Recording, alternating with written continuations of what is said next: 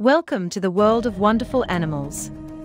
The aardvark is a medium-sized, burrowing, nocturnal mammal native to Africa. It is the only living species of the order Tubulidentata, although other prehistoric species and genera of Tubulidentata are known.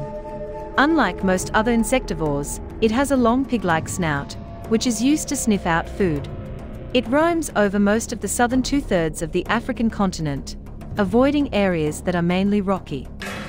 A nocturnal feeder, it subsists on ants and termites, which it will dig out of their hills using its sharp claws and powerful legs. It also digs to create burrows in which to live and rear its young.